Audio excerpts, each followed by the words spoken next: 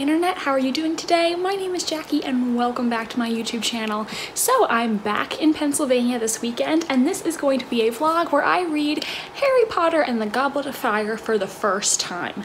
I only started reading Harry Potter last year. I never read them as a kid. I know that is a failing on my part, but now I am going to do an entire vlog where I read Goblet of Fire for the first time and let you guys know my thoughts. There will be spoilers, obviously. I'm sorry that I don't have a vlog for the first two books on this channel. I do have a vlog where I read Prisoner of Azkaban and I'm going to leave that down below if you want to see that. That was my favorite one of the books so far, and this one looks like quite a hefty tome. It seems substantially larger than the previous ones, but I'm excited to read it and share my thoughts with you guys. So that's what this vlog is going to be about. Hope you enjoy.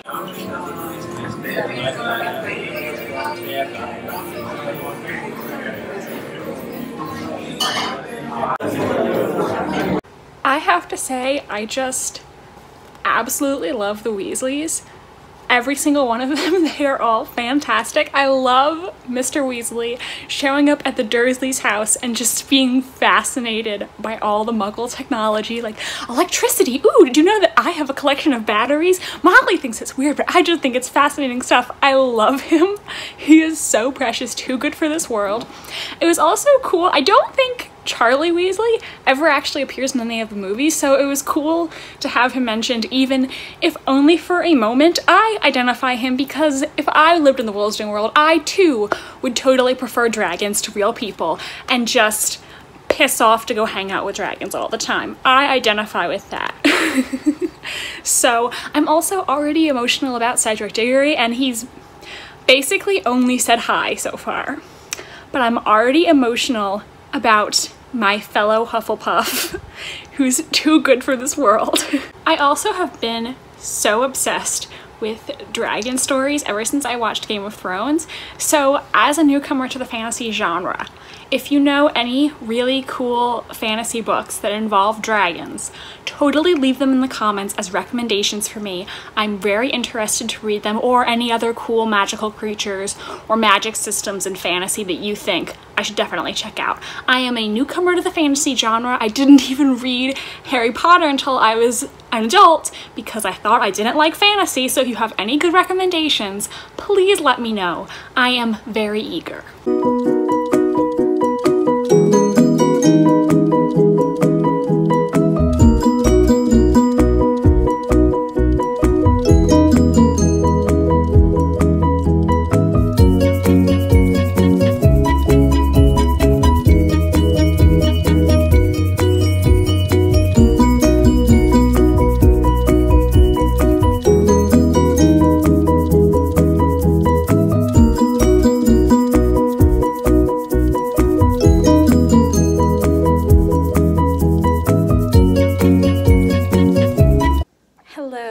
People of the internet, it is Tuesday and I am going home today back to Florida. I'm on page 145 of Goblet of Fire, and honestly I don't have that much to say so far. I'm almost 150 pages in and we haven't even gotten to Hogwarts yet. Not to say that I am disliking it, I just feel like we haven't really gotten deep into the main plot yet, so I don't have that much to say. Wondering how Victor Crumb is a professional Quidditch player when he hasn't even finished at, what's it called, Durmstrang yet. He's 18 and he's playing professional sports. But, you know, good for him. He must be like the world's best Quidditch player. Anyway, so yeah, I'm flying back to Florida. My goal, if I could read 200 pages on the plane, that would be fantastic. Don't know if that's a realistic goal, so I'll say my goal is 150. If I can double where I am right now, that would be fantastic. So I'll update you guys when I'm back in Florida. So guys, I am back home in Florida and I am so happy because on the plane I achieved my goal. I got up to page 385, I think. So just a quick overview of what happened in all the pages I read.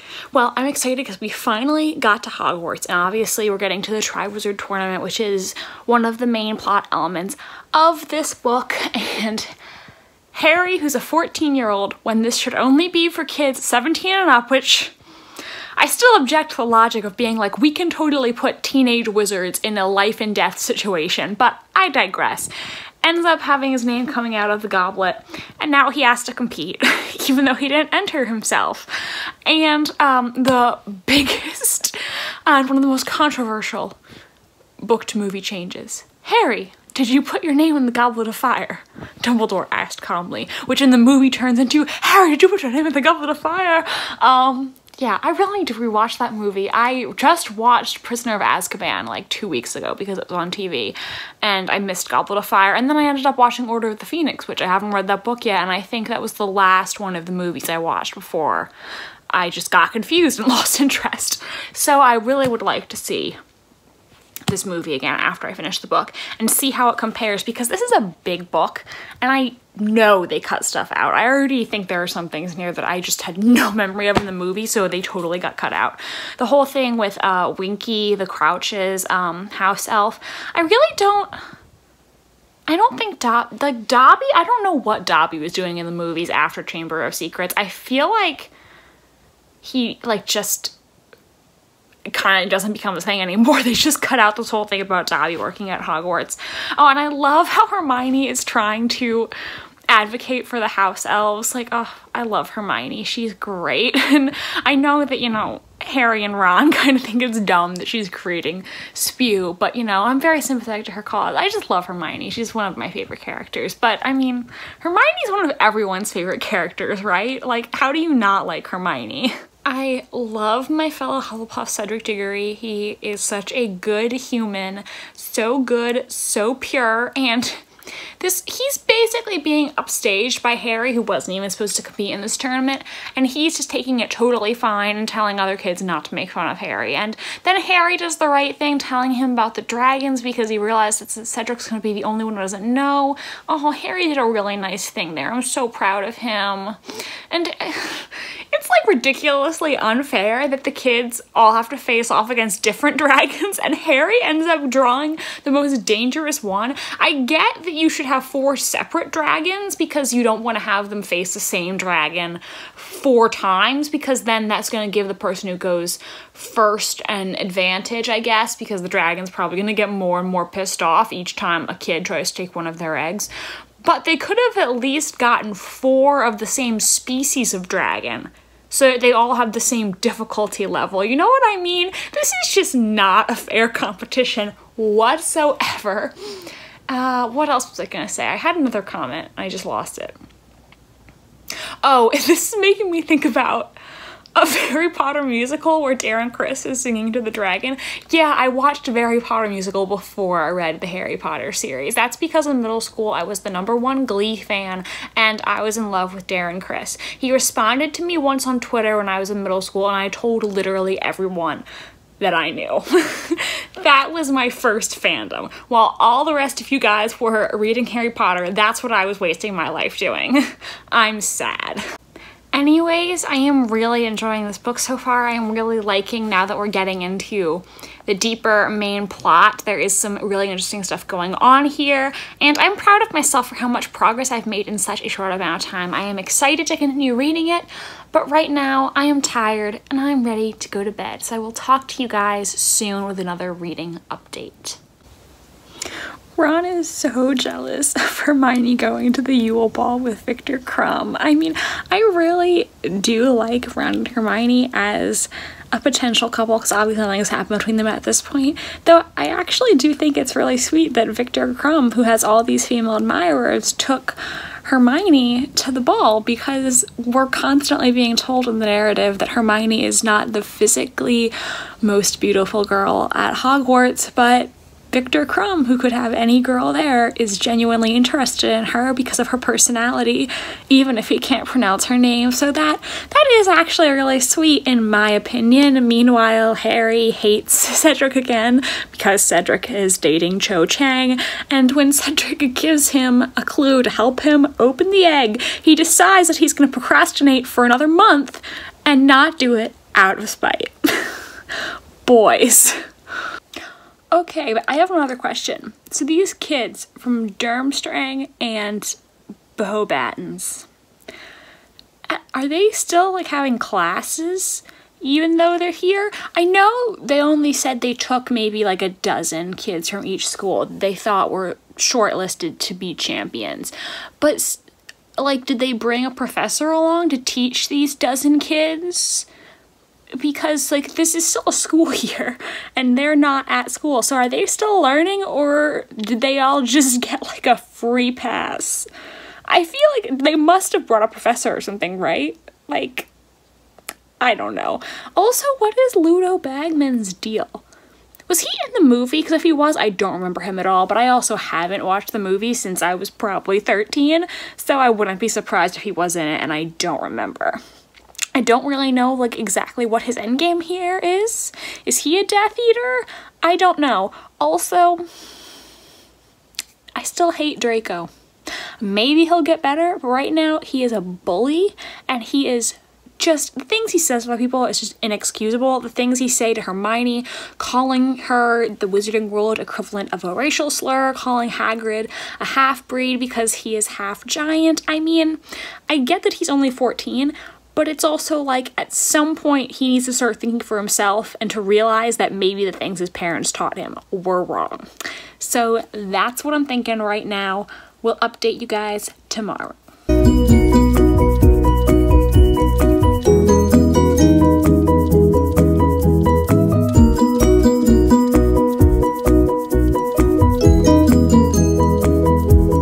I have to say that already knowing the twist coming at the end of this book, because I've seen the movie, I think it is really great, this detail here where Harry sees Bartimus Crouch on the Marauders map, so he thinks that Barty Crouch Sr. is sneaking into Hogwarts. But I have a sinking suspicion that this is actually Barty Crouch Jr., who I know is actually Mad-Eye Moody, but who Harry doesn't know. So I think that's actually a really cool piece of foreshadowing that you probably wouldn't realize is foreshadowing if you didn't know the ending. I do still have some questions. What's Ludo Bagman's deal? Is Barty Crouch Sr. just like dead in the woods at this point? Like, has he been dead for months and just nobody realizes? I think it's kind of funny how Sirius is telling Harry, Ron, and Hermione to refer to him as Snuffles because he's in disguise in his dog Animagus form, and I'm just wondering if there was ever a night back when he and the Marauders were at Hogwarts where he just, in his Animagus form, like, slept in front of the Gryffindor common room fireplace and let Remus, like, rub his tummy or something. Like, oh, who's a good boy, Sirius? Who's a good boy? So, I'm really enjoying this so far, actually. I mean, I know I complained a little bit that it was a slow start, but overall, I think this is really enjoyable, and I really like it so far. I still think that Hogwarts' teaching practices are a little bit questionable considering they keep putting their students' lives in danger, including Fleur's 8-year-old sister. And I know Ron was like, oh, Dumbledore would have never let any of us die or anything, but I'm still like, oh, trapping a bunch of underage children underwater for hours. You better hope that your spell is effective. Going to Hogwarts puts you in a lot of life and death situations. I really hope that my yellow nail polish can remain largely intact for a few more days because on Wednesday, my mom and I are actually going on a trip to Universal. So we're going to go to the Wizarding World of Harry Potter, which is so exciting. And I have a Hufflepuff shirt that I'm wearing for the occasion. So my nails will match, and my mom, who was sorted into Gryffindor on Pottermore, has a Gryffindor shirt, and she got her nails painted red, which we actually didn't even plan our nail colors like this. It was just a happy accident, so I hope they will still look good to go with my outfit.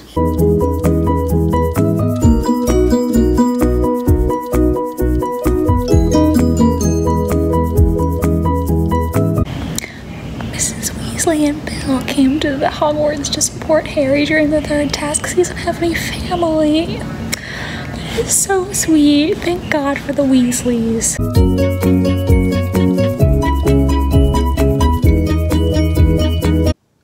So everyone, I finished Goblet of Fire, and I know that when I was reading this book, I nitpicked some things, I made some jokes, but in all honesty, I think this book was amazing. This is easily a 5-star read for me. I can't believe that I read this over 700-page book in 6 days, but I just thought the plot was so good, and this book was so engrossing that it was really easy to fly through despite its daunting length. And I think that the way that the plot came together in the end was done beautifully. I think there was so much effective foreshadowing in this book that I really enjoyed.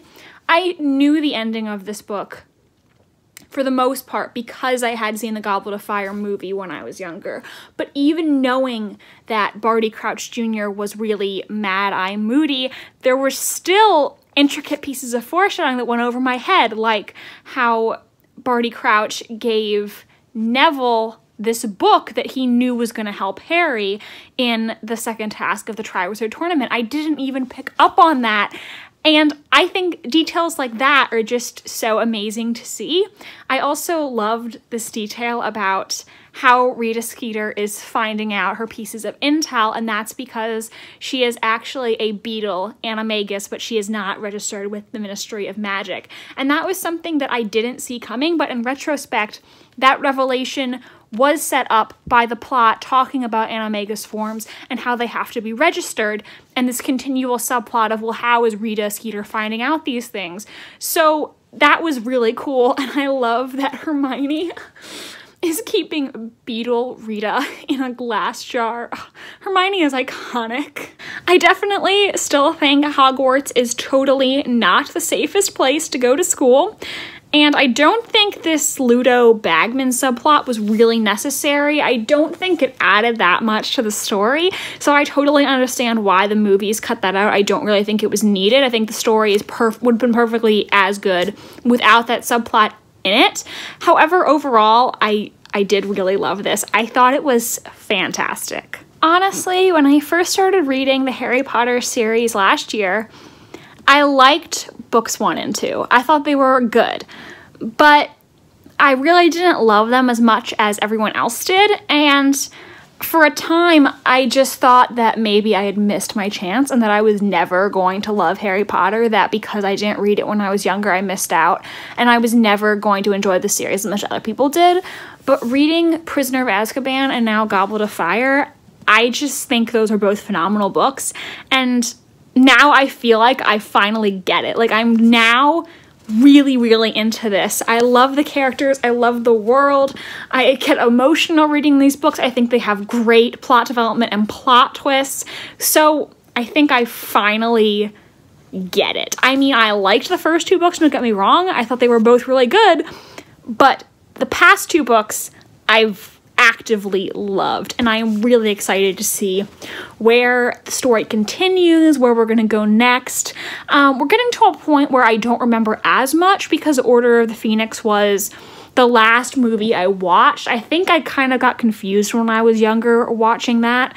I actually did watch Deathly Hallows Part 2 though, because when it came out in theaters, my mom couldn't find anyone to go with, so she made me go with her, and I was very confused. I had no idea what the hell was going on because I hadn't seen Half-Blood Prince or Deathly Hallows Part 1. So I definitely do know a lot of spoilers just from seeing people talk about Harry Potter and the role it has in our culture, but I am really excited to experience the rest of the books for myself, and I'm really excited to see where it goes, to see what surprises it has in store, because even though I've seen some of the movies and even though I've seen spoilers, there are going to be a lot of things that didn't make it into the movies or that I don't know about, and I'm really excited to experience the rest of the series. So guys, that is it for my Goblet of Fire reading vlog. I hope you enjoyed. If you want to see me do a reading vlog for Order of the Phoenix and beyond, please like this video to let me know that you enjoyed, and subscribe to my channel if you want to see more from me. Thank you so much for watching. My social media links are down below if you want to be my friend on Goodreads or follow me on Tumblr. Thank you so much for watching, and I hope you have a wonderful rest of your day. Bye, and I hope to see you in the next video.